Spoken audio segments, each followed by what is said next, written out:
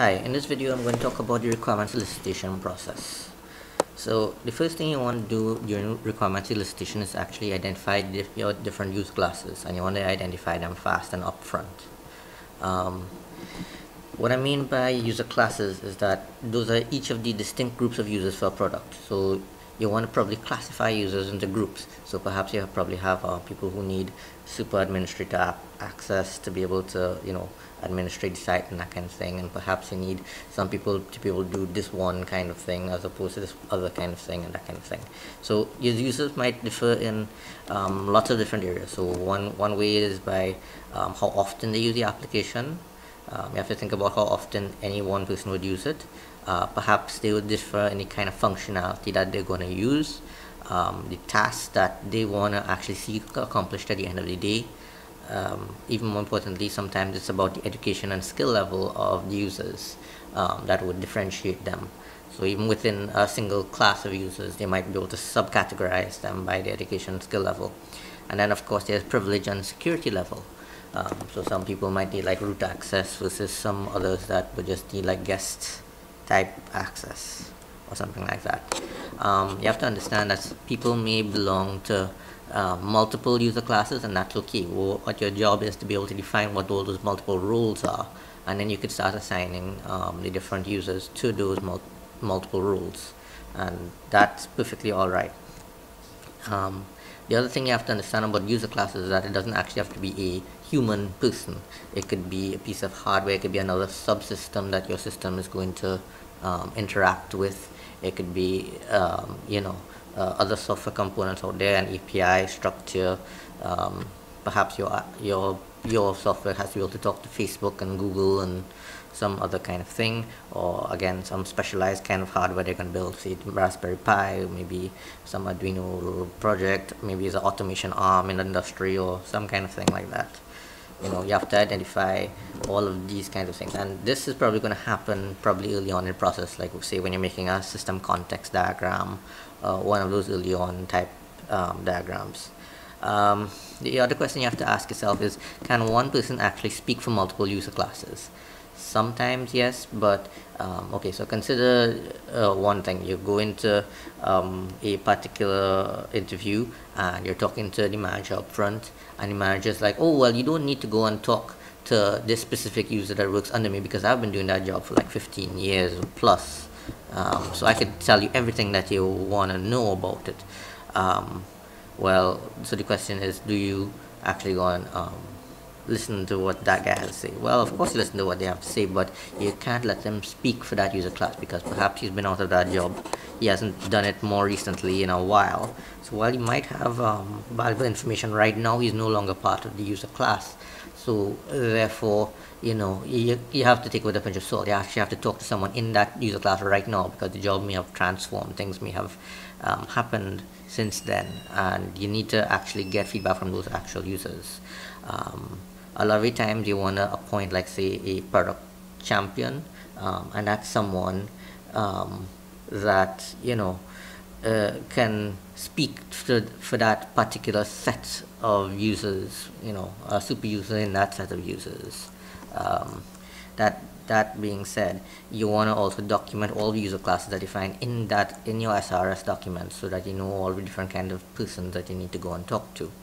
And I want you to bear in mind that not all user classes are as important to you. So perhaps that the main focus of your application is for one user class, so while you have to take into account all of the other user classes and that kind of thing, sometimes you're going to end up having to identify a favorite. And then even more importantly, inside those user classes, what you really have to be able to do is actually be able to tell how you're going to manage the conflict. So you have to decide that pretty early. So let's say there are about 10 people in one user class. What if one person gives you conflicting information to what another person is telling you? How are you going to actually manage that conflict? Perhaps you're going to just listen to, say, the person that's most senior, most understands the problem, and making that decision is very difficult, because you usually have to weigh off and try to figure out who to actually listen to, and that's sometimes a very difficult thing to do. So that being said, here are 10 elicitation techniques that you can use to actually figure these kinds of things out. So the first and probably simple way of doing this is to actually create a survey or questionnaire. This is actually kind of useful, especially if you have a very broad base and you want to get a spectrum of information across user classes. Sometimes you have to customize your survey or questionnaire based on user class and send it out to each one of user classes separately, and kind of try and figure out what's going on with each one.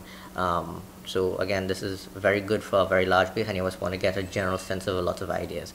Of course, you have to prepare a lot for surveys and questionnaires. You have to make sure not to get it too long, otherwise people won't want to fill it out. You have to actually just kind of focus in on the problem that you want to actually figure out. So usually this is not something you want to go up front with. You need to actually have some kind of understanding of the area, and after you have some kind of basic understanding, then you can craft this in such a way that you can get a large pool of information about things that you're not that clear on. Another very popular one is what you call observation. Now, observation is all about, you go out and you observe the user as they do what they do normally, and you could create like video recordings. You could do different things and take notes perhaps, and see what it's actually like, and that's a way for you to actually learn about what the actual issue is in the field. This is actually really great, and you actually get a whole lot of information here, and you learn about the problem a lot more specifically. The problem with observation is that it usually takes a bit of time. There are two types of observation you can do. There's passive approach, which is you just go, you sit down, you don't interfere, you really don't interfere, and you just observe and take notes, or you record and you just see what the person is doing. The other kind of observation you can do is the active approach. The active approach is where you interrupt and you ask questions as you go along. So you become kind of infused in your process that way. There are different trade-offs about which one you want to do. Sometimes when you take an active approach, you may interrupt the user and end up focusing on some nitty-gritties rather than the holistic view. So sometimes some people say, well, perhaps a passive approach is better, but the passive approach is not always better, because you don't actually get an sometimes you may not be clear as to why a person did what they did in certain circumstances. The next way that you can elicit ideas is by doing a quick prototype or mock-up. So you could do a quick mock-up of what you're doing, of what you think they want, and then just ask them for feedback. So there are two ways you could approach prototyping. There is first of all, horizontal prototyping. So horizontal prototyping is like you create a user interface. You could use any kind of simple tool to do this. Balsamic, Go Mockingbird, Microsoft Visio, or the old basic old-fashioned paper and pen. And you just draw some quick screens or something like that, and you show it to the users and get their feedback on what do they think. A lot of times with doing a horizontal prototype, which is like UI mockups and using wireframing type tools, is that sometimes users are like, oh, this was really easy, and they don't really understand that in the background there isn't really much going on. So sometimes it's about managing the expectations when you do UI mockups and these kinds of things.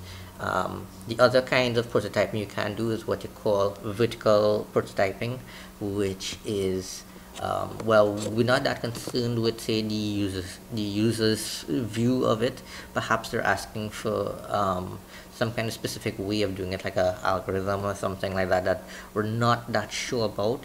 So what we do is a quick mock-up of that in order to figure out whether or not we can actually do that, whether it's actually feasible to do that particular algorithm, and just see if we can do something like that, or whether that's actually feasible.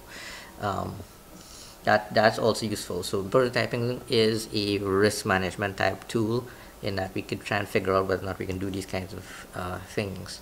And again, you can listen to the life cycle videos on throwaway and evolutionary prototyping to get a little bit more information on that.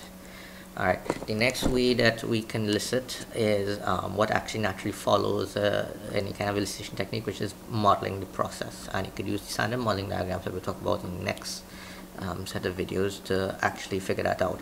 And that is all about, sharing with the user your modeling diagrams and that kind of thing, and sharing with other engineers and other persons in your development team what you think you've just heard from your users.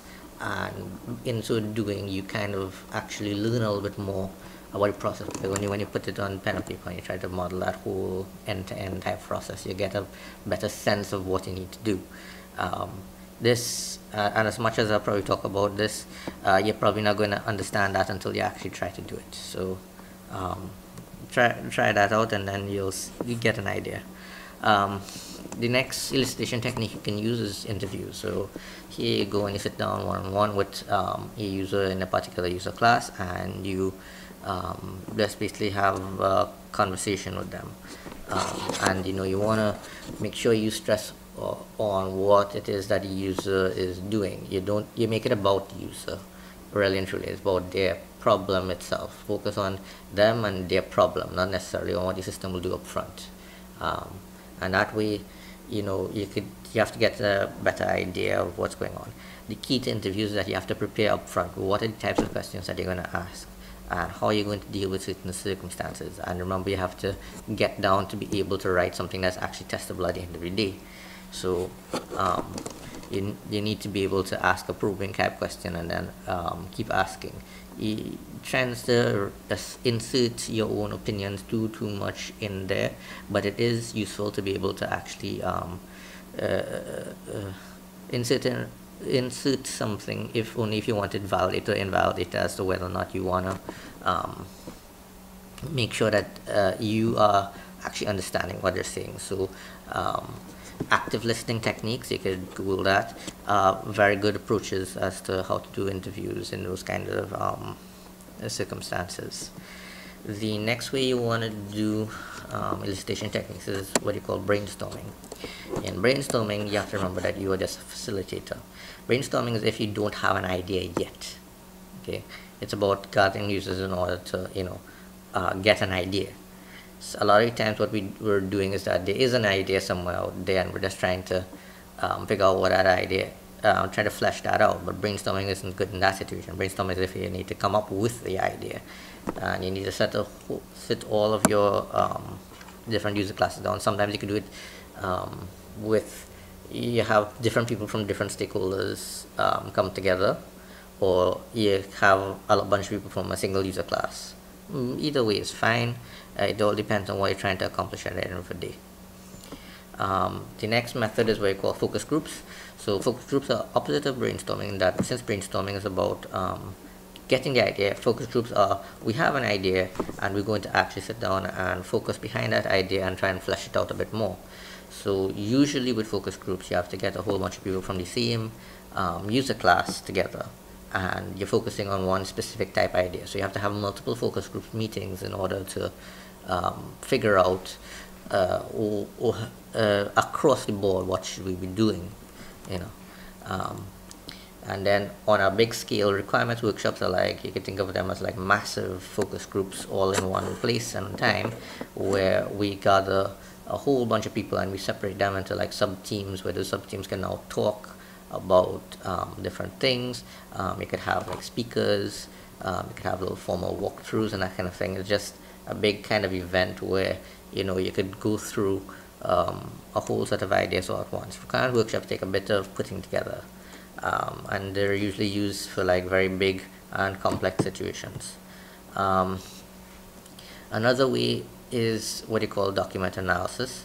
This is very important in that you probably want to get things like the vision and scope document of the particular organization that you're working for. Maybe you want to look at the documents that some of the users use on a daily basis to guide them on their day-to-day tasks, and this is sometimes also very useful when you don't actually have a user to talk to, and sometimes it's also about clearing up some of the issues in the business domain itself.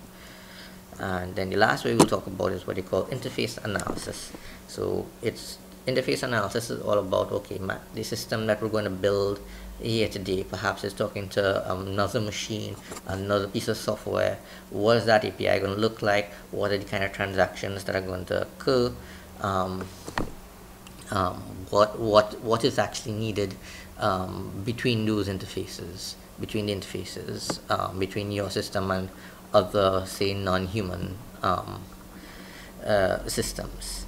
And that's it in a nutshell as to the different kinds of elicitation techniques that you can use during your requirements elicitation.